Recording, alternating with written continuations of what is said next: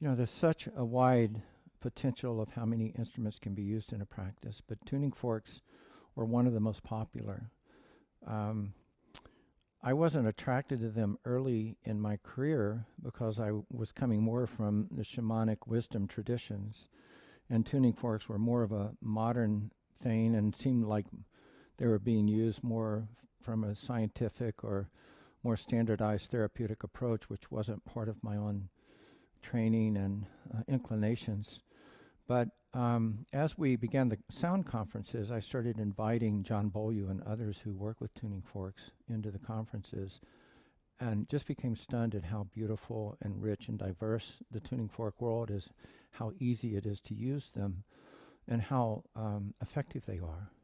So I highly, highly love them and support them at this point.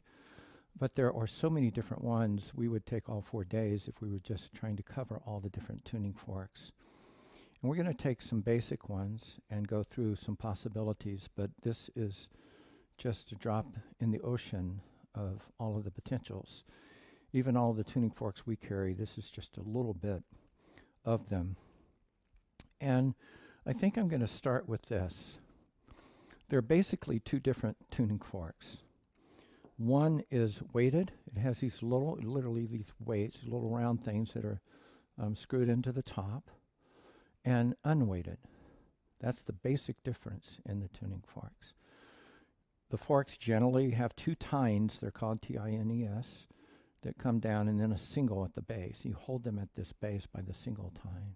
If you try to hold them where the dual tines are, you stop the vibration, so that doesn't work real well. And the primary difference is that the unweighted ones are louder than the weighted ones. But the weighted ones carry the resonance better, so they will carry the resonance into tissue better than the unweighted ones. So these are two different pitches. And in this case, this is a 256C, 256 hertz, which I believe is the tuning for 432 hertz C. And then a 136.1 ohm, which is the tuning for the ohm frequency. There's a lot of math and science around the frequency of the earth and the Schumann resonance of the earth and so forth relating to ohm. I relate to ohm because my background began a lot with Indian musicians and then the whole music and spiritual spectrum of Indian philosophy and the nature of ohm. So if I picked one tuning fork that was weighted, I would pick an ohm fork myself, but that's my own inclinations and biases speaking. It's not that it's better than anything else. I just have an inclination towards that. And then if I were picking one unweighted tuning fork, I wouldn't pick just one. I would pick what's called the body tuners from John's work, John Beaulieu, Biosonics. It's a C and G. It's back to the perfect fifth. So we have the perfect fifth. Just rest into that if you can.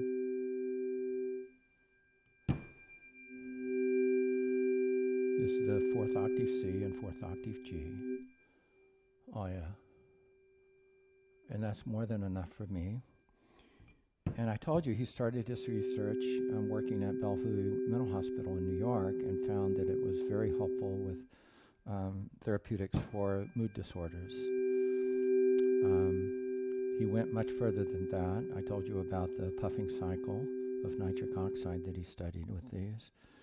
But just listening to these morning or night for 3 to 5 minutes, he says, will help bring balance to the nervous system, and then that creates the restorative qualities of the body through homeostasis. So he's done a lot of different research you can find on his site, or you can find his forks and books on our site. He does a lot of good things, teaching how to use the forks and background to sound and consciousness. This tool, the body tuners, I probably have more psychotherapists report to me that they take these to let their clients just listen for a few minutes at the beginning of their time together, and that it brings the client into that place of presence, more able to come in and do the work. So a lot of beautiful reasons to do those. There is a company called Sound Therapeutics. It focuses just on the ohm frequency and related frequencies. So let me find the lower ohm here. This is an octave of, so that would be 136.1. Half of that's going to be like 68.5 more or less. So these are an octave apart. Can you hear the lower one okay? And an octave is a beautiful interval to use, but then they created something called the Luniforks, which for a long time were my favorite forks. And they're an octave apart. But you bring in the ohm forks, and now you've got a fifth in an octave, which is really nice to work with, working with those fundamental harmonics. And again, when you're working with these lower pitch forks, it tends to bring the vibration into tissue more directly. So those of you, the forks have been shown to work very well with pain relief and anxiety and stress, things like this. And going directly, not into pain centers, but around pain. Like if I had joint pain here, I might use a weighted fork and go around the outside of the pain, like the extended area of the pain, and just strike it when I feel the vibration ending, but just kind of walk around this big circle around the pain center and slowly make that a spiral coming in closer and closer, talking to the person, or if I'm doing it on myself, a lot of people report really good effect from this. Working around the pain center, kind of spiraling in until I can come as close to the pain as I can without causing more pain, but it tends to disperse. Those of you who understand how to work energetically with different tools and with sound, this can be understood as a transceiver, both transmitting and receiving energy and information. So I could use it in collaborating with the tuning fork and sound and just asking it to release. I could even ask the client to collaborate with me. Why don't you just imagine that this tuning fork's like an antenna and you're just letting the pain go right out the tuning fork. And whether this is approvable science or not, we know that the mind-body connection and how beneficial that can be to have people working with you to imagine effect from your therapeutic work. So releasing, or if you wanted to go to the other extent, what would you bring in then afterwards? What type of luminous qualities or other healing qualities might you bring in to help with the client's disposition? And John teaches that also a great deal, and he has specific forks starting with a fourth octave C going to, a third octave C going to a second octave C and down to the first octave C, which gets pretty large and deep for me, but it carries the vibration even more into the tissue. So I don't know if you can hear all of those. There's the deeper one. Is that audible? So he calls these the auto-tuners, which are intended to use for pain relief and connective tissue work. And all in a similar way, but the deeper the vibration, the deeper the pitch, the deeper the vibration that carries into tissue more readily. I apologize. Can you strike the deep one again? Which one? The deeper one? Mm-hmm.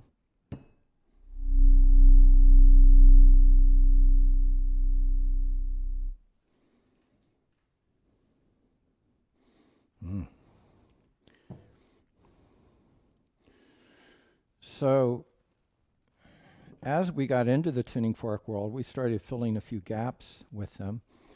I became really heavily invested in it when a friend and colleague came down from Canada who was working with a master geometrist and sound technician whose name is Ibrahim Karim. And he is so respected in his field that he's hired by major corporations such as Air Canada. Air Canada hires him to clear the energy of their airplanes. And I'm told that many pilots can come on an airplane and go, oh, he's been here. They can feel the difference. Now that's an airplane pilot, which is not necessarily the most leaning towards holistic therapy type of work or esoteric understanding. But one of the vibrational tools that he uses is a particular frequency. It's proprietary, but it's around a third octave C sharp, G sharp. And he says that when these two frequencies are combined, that no non-beneficial energy can coexist in that field of resonance. So this friend colleague was coming down for a program and came into our home and was playing with one of my cats and discovered a cancerous lump on the cat. I didn't know it was cancerous for certain at the time, but I took it directly into a vet who said that he just had a couple of weeks to live. She started applying this around the lump, and when she left them with me. And I continued it, and I took the cat in 2 weeks later. It might have been a little longer than that when I took it in and the vet couldn't find any sign of the cancer. That's when I decided to start working with tuning forks. Now, that's just one anecdotal story. Please keep that in mind. I'm not suggesting that this is a cure for cancer, but the effectiveness of that simple therapy was so profound. I kept doing that for 6 months, and there was no sign of cancer to come back in the cat until he decided to not let me do this anymore. I tried to do it, and he would just get out. And within a couple of months, the cancer had come back, and he passed. But the vet was also very amazed by what she saw. And these are called our clear path forks. So we feel they're very good for that spectrum of wanting to clear energy.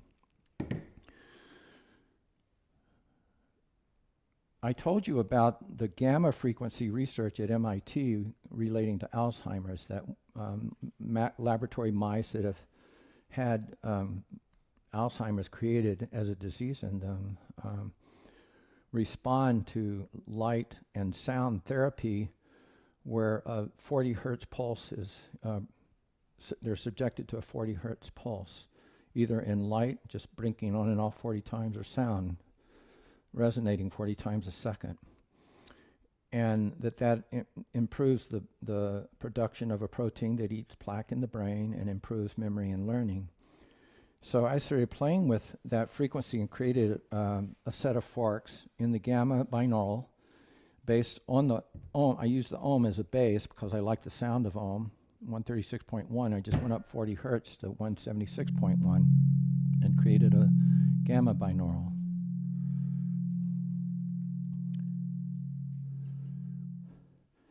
We offer a large variety of binaural forks. I mean, the clear path actually are a binaural in a similar range of pitch.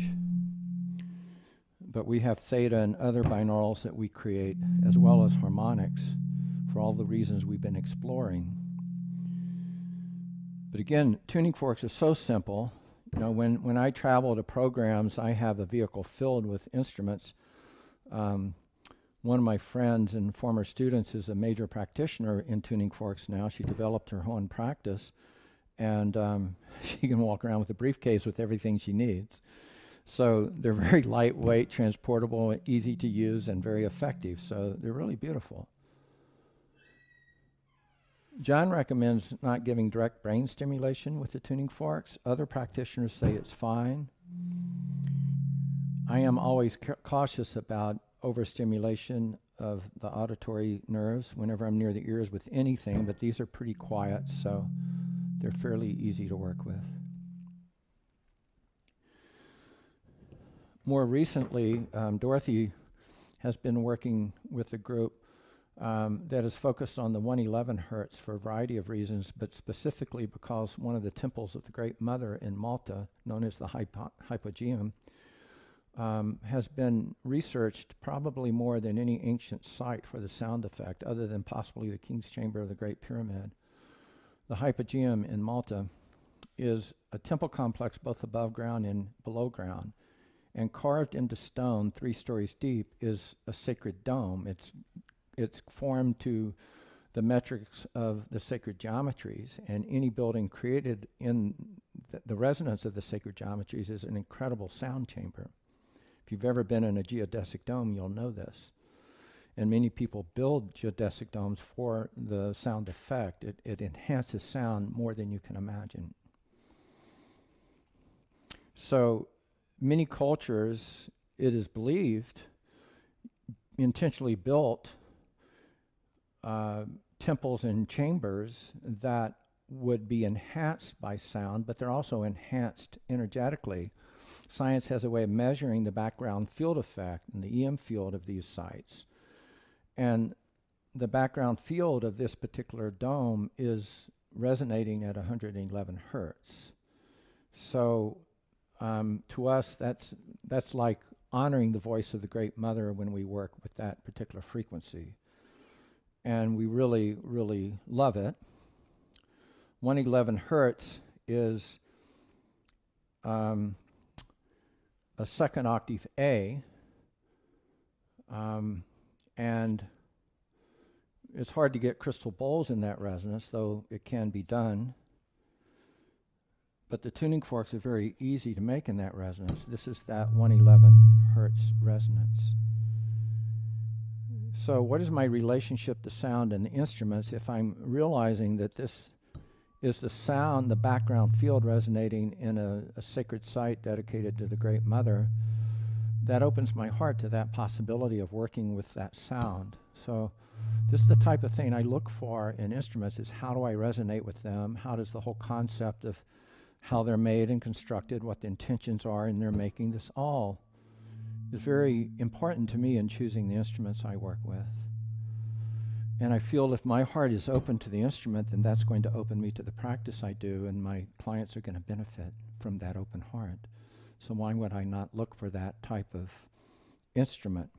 That's why I listen to all the different mallets when I'm playing bowls, gongs, drums, etc., because I want the voice quality that speaks to me and will speak through me in my practice. So we've created these with the perfect fifth and the octave. We happen to not have the fifth with us, but this is the octave above, so that's 222 hertz, which would be a third octave A. And that would be tuned in the 444 spectrum of tuning, which many people work with, in part for this reason, because of different work coming out of the 111 hertz. So it's another tuning, and people get whole sets of bowls tuned to the 444 tuning rather than 440 or 432. This is part of their understanding of why they want to work with that. This also works in the same frequency as 528, which has been promoted as the frequency of love in the fifth octave C. Not trying to give you too many numbers, but I'm just sharing with you some of the information about why people tune to different frequencies. Again, as we've tried to share with you throughout this training, to us it's much more beneficial to understand how to work with sound and consciousness and how to generate fields of coherence and legitimate practices to help draw others into those fields of coherence than to worry about what pitch or tuning you use. And these are some of my favorite to listen to at this point. And here again I have weighted forks, so I can apply that directly. Dorothy's going to share you something about a full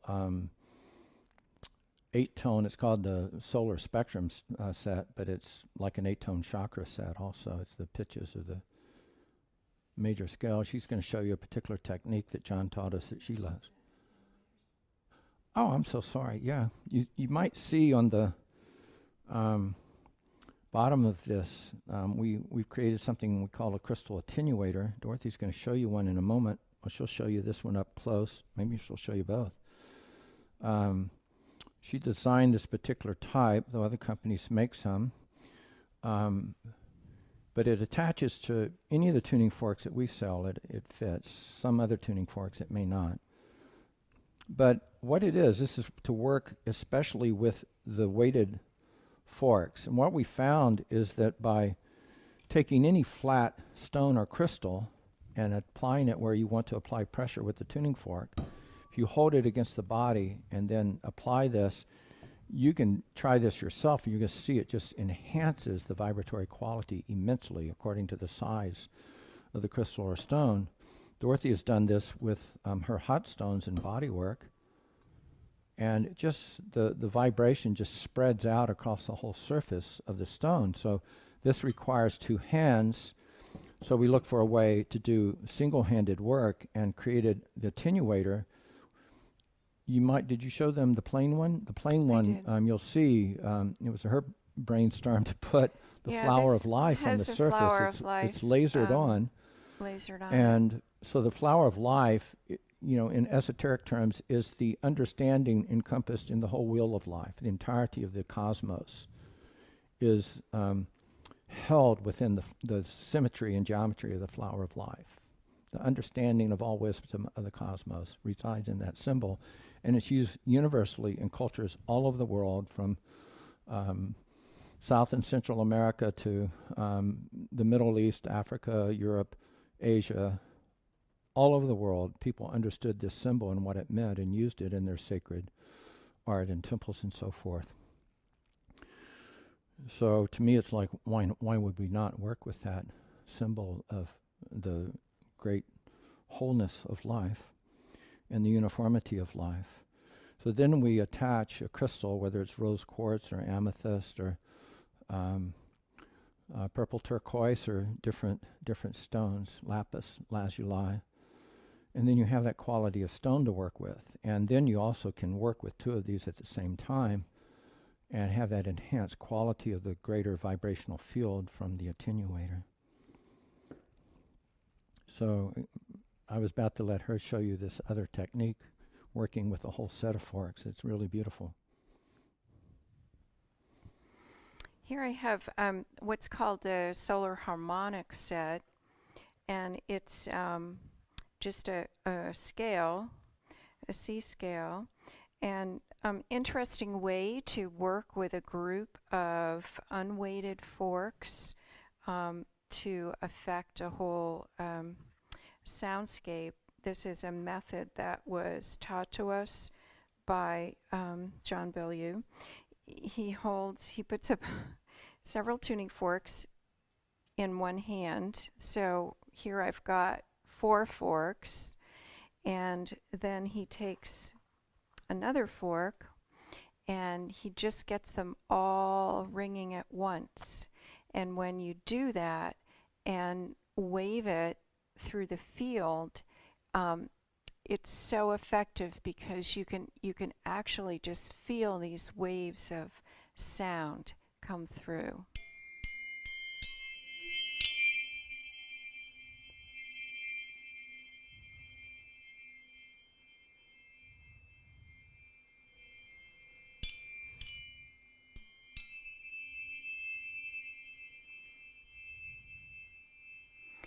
So it sounds very ethereal and is not the usual kind of sound that you might hear if you were working with a group of people or doing some kind of sound bath situation. But there are those kinds of ethereal sounds that I really love to weave in to a session, because I think they're really important sounds to allow people. It's like it makes them curious about what am I hearing and where is that sound coming from, and why am I perceiving it coming from different directions, or these waves of sound. So I think it helps people to have the experience, a fuller experience of sound, experiencing a fuller spectrum of sound, so they begin to understand that sound, moves through us. Sound moves through this field and has a great effect.